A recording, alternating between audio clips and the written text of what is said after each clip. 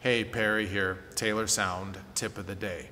Well, if you've ever walked into a rehearsal space, you've probably seen one of these, a mixing board. Now, if you've never really played around with a mixing board, it can be kind of intimidating, but it's really quite simple. If you see these long rows here, this is one channel strip. So this is where the microphone comes in. It goes down through all these components, ends up at the fader, and then it goes to your master section. Your master section is over here. So just keep in mind when you start plugging things in, is you're sending the signal right here. This is where it starts. This is your gain. This is your first ability to control the gain. And so you adjust this, usually start at about 50%. Then it's going to go through a couple other things like a pad, and if you need phantom power, a high pass filter. We'll get into that at some other date. But this is the EQ where you can adjust the highs, lows, and the mids. Then this is your auxiliary section where you can have effects, outboard effects, and turn the gain up or down.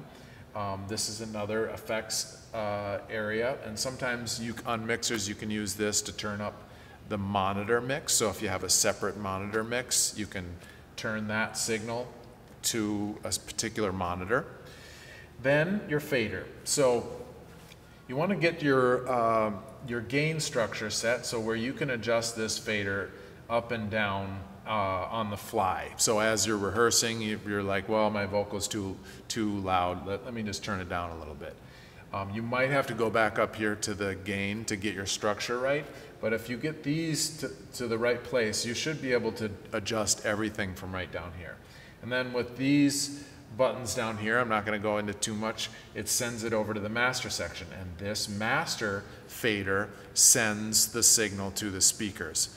So obviously you're going to need to sit down with your manual, but if you've never played around with this, it's pretty simple. All these lines are just one channel. So just keep in mind, the channel starts here, ends here, sends it over to here. That's how most mixers are set up. So when you can start looking at these and know kind of how it goes, comes down through here, sends it over to here, maybe that'll help you get started next time you run into a rehearsal space and you're like, how does this work?